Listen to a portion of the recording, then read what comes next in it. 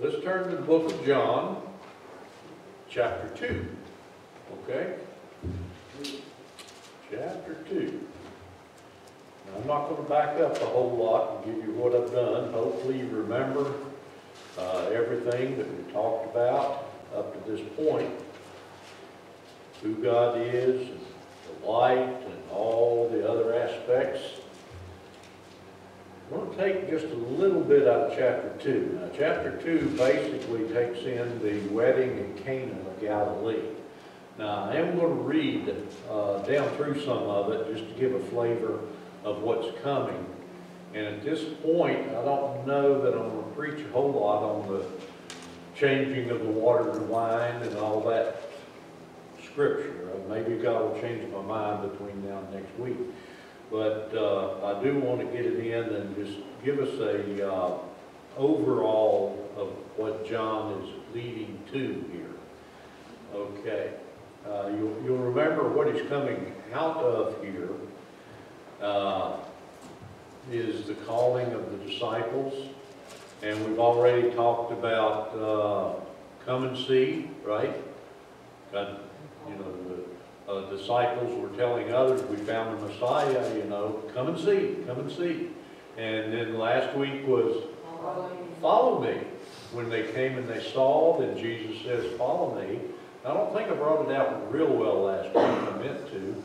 That following Jesus meant learning from what he did, allowing him to teach, but then going out and doing what he taught. And discipleship, one of the definitions of discipling someone I heard one time was first you show them how to do it, and then you watch them as they do it, and then you send them out to do it on their own. And that's what Jesus did throughout his ministry with the disciples and the apostles. And remember, we talked about what the difference was in the apostles and the disciples, okay? Alrighty, so they're coming off of that, and in chapter 2 here, John says, and the third day there was a marriage in Cana of Galilee, and the mother of Jesus was there. And both Jesus was called and his disciples to the marriage. Okay? Now, what did it mean to be called? They were invited. Invited to come, okay? To come to the wedding. They were invited participants. And both, and verse 3, and when they wanted wine, the mother of Jesus saith unto him, they have no wine.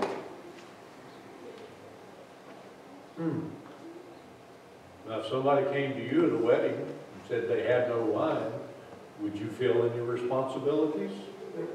Nope, I'm the guest here. Oh, but Jesus knew exactly where Mary was coming from. You know, sometimes we wonder, and we verbalize and we ask, I wonder if Mary really knew who Jesus was and what he could do, you know, before he started doing his miracles. Well, turning the water to wine was the first recorded what? Miracle got first recorded, okay? But whenever they came to Mary, you know, and she found out they didn't have any wine, what did she automatically do? Went to Jesus. She didn't go to John or James or one of Jesus' brothers, did she? She'd go to one of his sisters. She went to Jesus and said, they've got no wine. And that's all she had to say, right? Because next, Jesus said unto her, woman, what have I to do with thee? He's been a little smart. Now, if Clint or Luke or one of the boys had said that to Yvonne, they might have got the back of the van. Okay, woman, that'd be the word. They wouldn't get past that. They called her mom a woman, you know. But still, Jesus, and I doubt he was being disrespectful, but he was trying to get across a point that we're going to bring out and what most of the sermon's going to be on here. Okay, he said, woman, what do I have to do with you? So Mary knew what Jesus could do.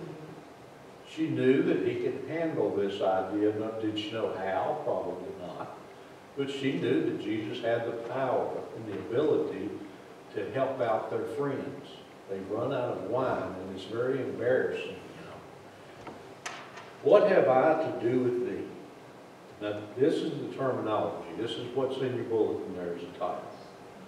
Mine hour has not yet come. I'm going to come back to that, okay? His mother saith unto the servants, whatever he saith unto you, do it. Okay? Did Mary know what Jesus could do? Sure thing. She knew her son. She knew he was God and that he was deity. Okay? And there were set there 6 pots of stone, after the manner of the purifying of the Jews, containing 2 or 3 firkins apiece. Jesus saith unto them, fill the pots with water. And they filled them to the brim. And he saith unto them, draw out now, and bear it unto the governor of the feast. Okay? So in other words, I'm going to stop right there. We don't need the rest of the content here. Jesus said, fill it with water. Now, draw it out. He didn't say draw out water, but he told them draw it out. Now, those servants, what would they have thought was in those jars? Water. Water. But they drew it out, and they were obedient to what God told them to do. That's a good point to tie into their message this morning. Mary was obedient. The servants were obedient. Everyone that needed to be was obedient to the Lord to do what he commanded them to do. Okay? I'm thinking is that they thought that they had drinking water. Yep, they probably thought it was water. And they were probably shaking in their boots when they took it to the Lord of the feast. And here he's expecting wine, and I'm going to give him water. Now, did it say anything about anybody being drunk at his wedding? No. Wine, the word that's translated wine in our King James Version here, out of the Latin and Greek Septuagint, and that's where King James came from. It can mean anything from alcoholic wine, you know, that's fermented, to jelly, and anything in between. Does this mean that every time they had wine in the Bible, that it was alcoholic wine? No, it doesn't. And a lot of times, I mean, they drank wine. As a matter of fact, our missionaries in France and different other places drink wine rather than drinking water, or they have in the past. You know why they do that? It's better for them. It's better for them. The water's not good. Yeah, the water's not purified quite like it is in our country here today, and they don't have the water purification systems. But that doesn't mean that it has to be alcoholic wine. Grape juice works, right? I mean, you can drink the grape juice and it would be just as good for you. As a matter of fact, grape juice is an yeah, thanks for the word, I couldn't say it. But it helps you. It's good for your body. I like to drink it, but it's got a lot of sugar in it. So I have to be careful with that. Okay, but anyway, so don't just automatically think that this is alcoholic wine. And even at that, they tell me, and I'm just going by what the history books tell me, that the wine that they had back in that day wasn't as high an alcoholic content as what it is today. Okay? So, don't get tripped up there. Now, the phrase that we're honing in today is what? Honing in on. What phrase are we honing in on? In the What's the Bible. question? What phrase in this scripture are we honing in on going to talk about today? It's the title of the sermon. Mine hour is not yet come, or my time is not yet come. Okay, my hour has not come. Okay? It's not here yet. So what we've got to understand, and what I want to get across to you here, this hour that it's talking about ties into what we talked about last week when I talked about your cross. Take up your cross and follow me. Now, what did Jesus mean by that when he talked to us? What are we supposed to take up? What is our cross? That's what our ministry is, what He's given us to do, okay? So when Jesus said this to Mary, His hour was not yet come. What did Jesus come into the world to do? To die for us, to pay the sin debt. Did He do a lot of other things? Yes. Oh yeah, He did. And that ties into it too. Let's go down through the book of John and look about at the places that Jesus talked about His cross. Okay, or His hour, excuse me, not His cross, but His hour. Go over to John chapter 7 and look with me at verse 30.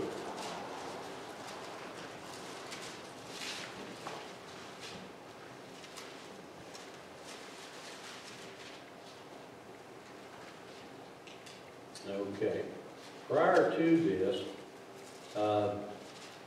Jesus is teaching in the temple, and He is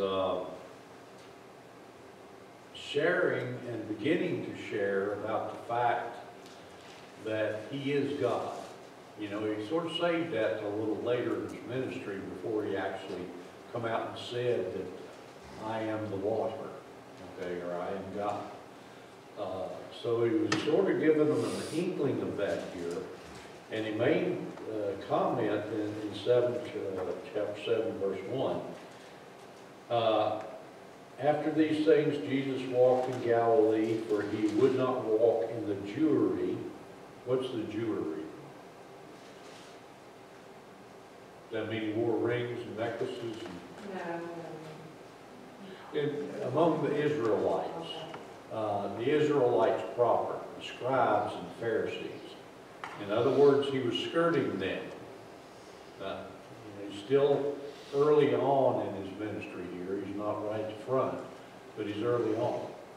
And He wouldn't walk much among the leaders. Okay, they sought Him out, as we're going to see here in a minute. But He didn't walk much among them because the Jews, the leaders of the Jews, sought to do what? Kill Him. Okay? And that gives the flavor of what we've got coming in here.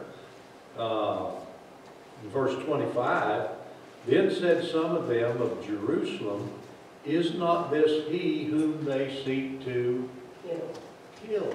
Okay?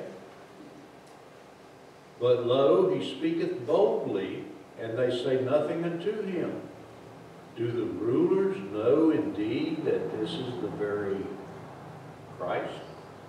Now, when the Jews said Christ, what's another word they could have used there? What's another name they might have used?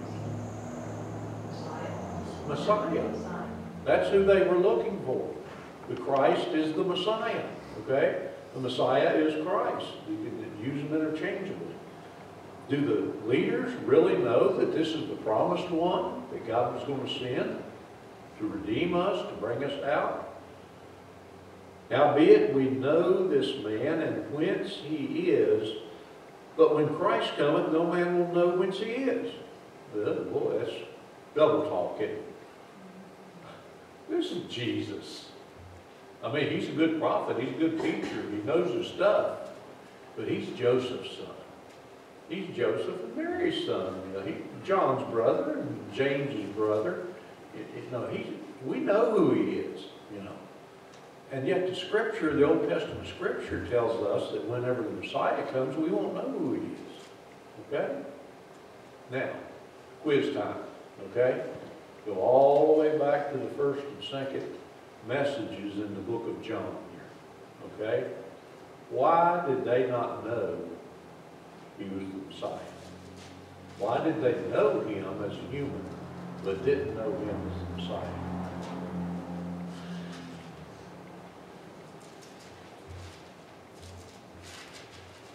Back up to John chapter 1. In the beginning was the Word of God, the Word was with God, the Word was God, the same was in the beginning with God. All things were made by Him, and without Him was not anything made that was made. In Him was life, and the life was the light of men. What is the light of men? What word did I use back that time? And the light shineth in the darkness, and the darkness comprehended it not. What's the word? Loco? Logos is the word of God, right? That's Jesus. The light of God is perception. Okay? How we perceive. You remember it now? How do we perceive? And whenever we're born again, whenever we come to know Jesus Christ as our personal Savior, we perceive, we know, we understand things differently, right? So here they are, they know Jesus, but they don't know Jesus. Their perception isn't right, okay? Now you got to understand too, that even his brothers and his sisters didn't accept him as the Messiah. They didn't know him until after he died and rose again. Then they accepted Christ, his work, his messiahship, if I can say that, and they became born again children of God. Okay?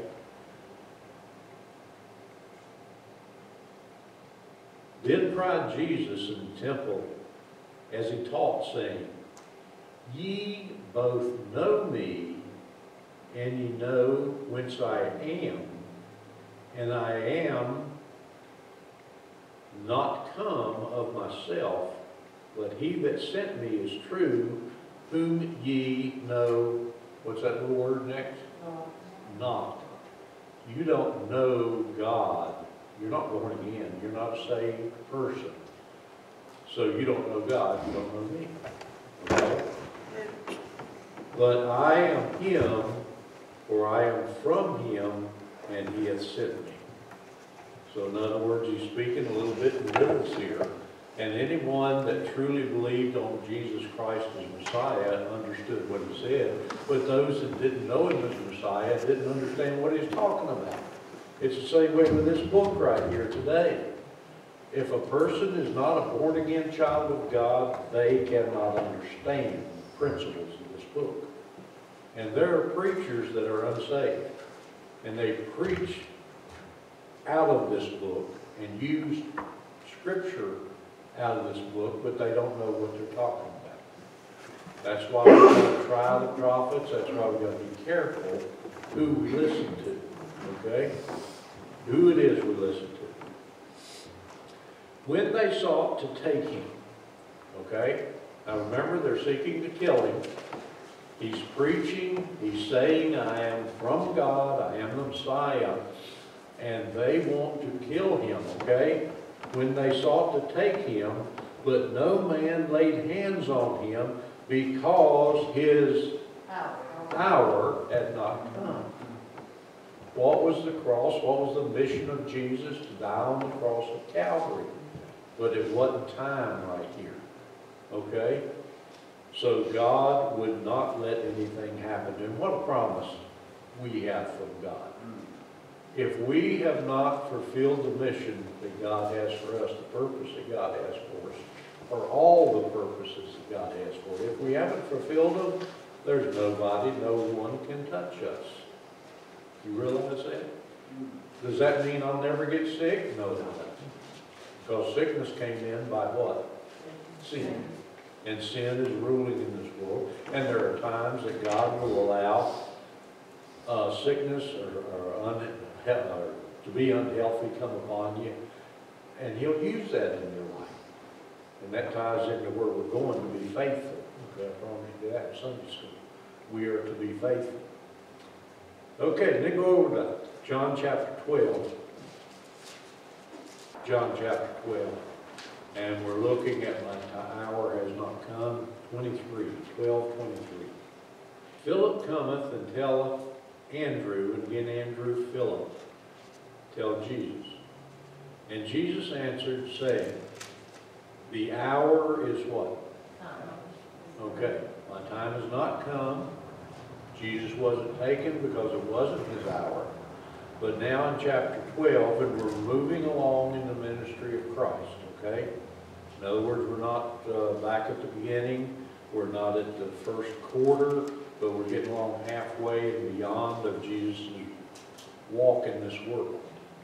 So here he tells Philip and Andrew, the hour is come that the Son of Man should be what? Glorified. Glorified. So, what's he talking about? He came to pay the sin debt of the world. He came for the purpose of the cross of Calvary, the tomb, and the resurrection. Okay? He will be glorified because he glorifies the Father in being obedient. Remember that word? I mentioned it earlier. In other words, the people that were filling the water pots were obedient. Jesus is obedient to his call. And then he goes into an explanation here. He says, verily, verily, I say unto thee, except a corn of wheat fall into the ground and die, it abideth alone. But if it die, it bringeth forth fruit. He that loveth his life shall lose it, and he that hateth his life in this world shall keep it unto eternal life. If any man serve me, let him follow me.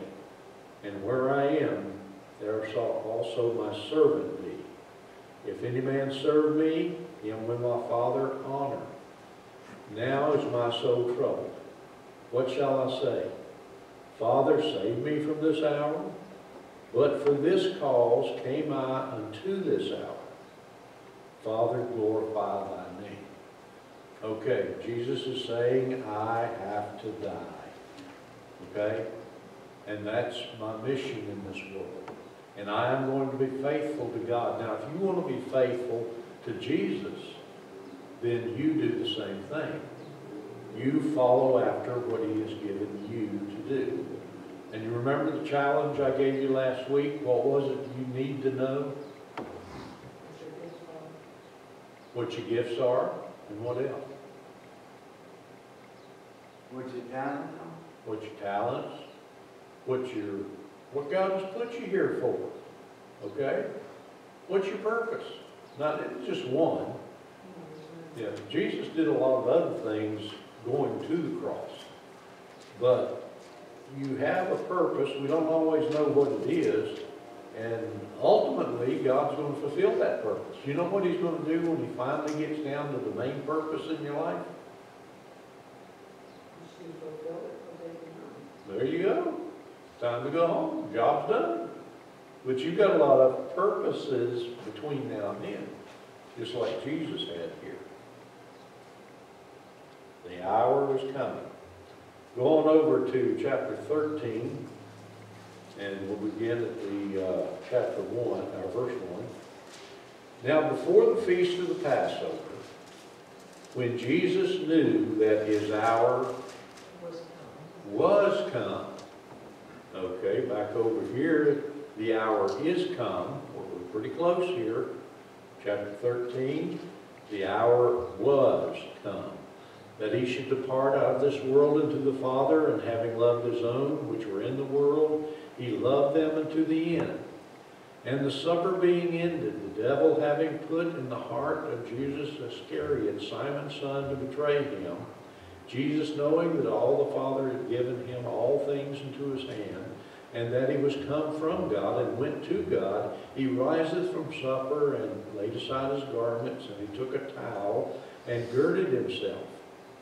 And what's he going to do now? Wash feet. He's going to wash the disciples' feet.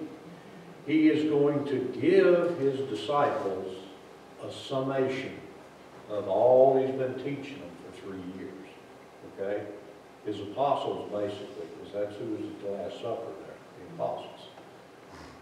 Now, who all's feet? How many men's feet did he wash?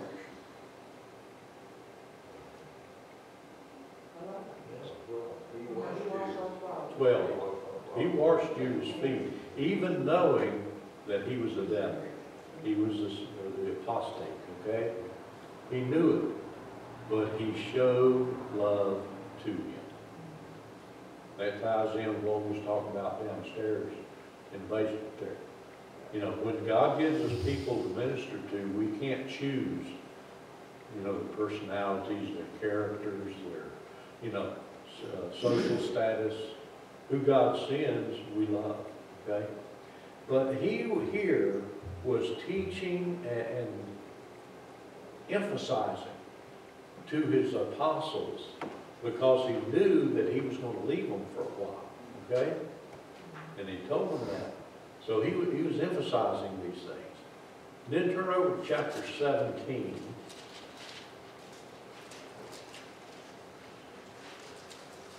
Look at verse 1.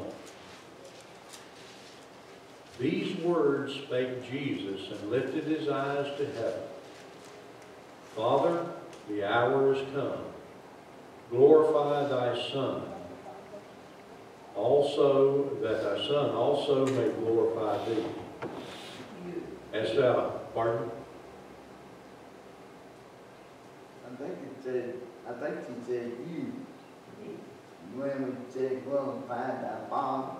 Yeah, thee, which is thee and you are the same thing. As thou hast given him power over all flesh, that he should give eternal life to as many as thou hast given him. And this is life eternal, that they might know thee, the only true God, and Jesus, whom thou hast sent. I have glorified thee on earth, and I have finished the work which thou gavest me to do. I'm going to stop right there. Okay, the hour of Jesus Christ was the cross, the tomb, the resurrection. Okay? But he was faithful getting there. Through childhood, through teenage years, through the early years of adulthood. At the age of 30, he came out and began to gather his disciples and to do miracles, you know, and to do these things. So what does that tell us? That tells us that we too have a purpose. God has got a purpose for each and every one of us. Do we have to sit around and wait till that time comes? Did Jesus just find him a shade tree and sit under it until the cross? No. He fulfilled what he had to do and what he was directed to do until that time. How did he know to do that? How did he get to the wilderness when he went to the wilderness for temptation? What took him into the wilderness? The Holy Spirit. He was led by the Spirit. Where is the Holy Spirit the moment that you accepted Christ? Where did he come to? He's in here. And that's what he's there for, is to guide us into what God would have us do. That means moment by moment, day by day, decision by decision, then I am being faithful to God, living by the way he tells me to, learning every day, taking off the old man, putting on the new man, becoming who he would have me to be, and ministering as I go along. I'm not just sitting waiting on that big deal. Now, folks, there's a lot of people that have come into this world and accepted Jesus Christ as their personal Savior, who were born in obscurity, they lived in obscurity, and they died in obscurity. That means that very few people knew about it. Okay? Maybe their family, maybe a few friends, but they had a purpose and they fulfilled the purpose that God gave them to do. Okay? All of them aren't in the Bible. You know, all of them aren't always remembered. But every one of them that were faithful to God and to do the things that God told them to do throughout their life and to grow in Him, they accomplished God's will in their life. And God used every one of them. I want to bring one to mind before we close out this morning. And that's a man named Moses. Okay? Because a lot of times we think about Moses, oh, he was a great man. He led the children of Israel out of bondage, you know. Well, did you know he was 80 years old before he led the children out of bondage? In Exodus 2:2, Moses was born. Okay? There's a decree that, you know, all the male children was to be killed. Well, his mama had her daughter, his sister, put him in a little basket and put him out in the bulrushes there. In chapter 2, verses 11 through 15 of Exodus, Moses was 40 years old. Boy, he grew a whole lot within one chapter, didn't he? He was 40 years old whenever he killed that Egyptian because they were mistreating the Israelites, and he went to Midian. How long did he stay in the wilderness of Midian? 40 years. Okay, went out there, got married, had children, built up a pretty good sized flock of cattle and donkeys and camels. And so in Exodus 3, chapter 1, all the way through Exodus 12 and verse 30, you see him in Midian, and he's growing there. Well, right before he turned 80 years of age, and that was in verse 30, 31 of chapter 12, God brought him before a burning bush, and he challenged him for that purpose. Now, what had God been doing in Egypt when he raised him as a prince of Egypt? And what was he doing when he had him on the backside of the desert and married and having children and feeding flocks and guiding the flocks around? He was preparing him, okay? How could he stand and talk intelligently with Pharaoh when he had to? Because he had been brought up for almost 40 years as a prince of Egypt. How did he know how to lead the children of Israel through the wilderness to Jordan, okay? And then whenever they refused to go across because they were unbelieving, for 40 years they wandered around, and he knew where to take them. Over 500,000 people, maybe 750,000. How did he know to do that? Because for 40 years he led the flocks around to feeding grounds and water, and he cared. God was preparing him. Okay? So your hour has not yet come, but God is preparing you if you're listening and if you're following what he tells you to do, and you're developing. Okay? And then finally, if you go all the way down to Exodus chapter 12 through chapter 33, or chapter 12, 31, the last verse, down through 33, you get all those years that God was wandering through the wilderness, okay? Now, he sinned against God. His pride got in his way. And God said, you can't go into the promised land. It was time for them to go to the promised land. He passed the man along to Joshua, and he would lead them across the Jordan and into the promised land and do all the conquering that was to be done there. But at 120 years old, Moses died. Okay? Moses died. Did we ever see Moses after that in the Bible? At the Mount of what? Mount of Olives, which is the Mount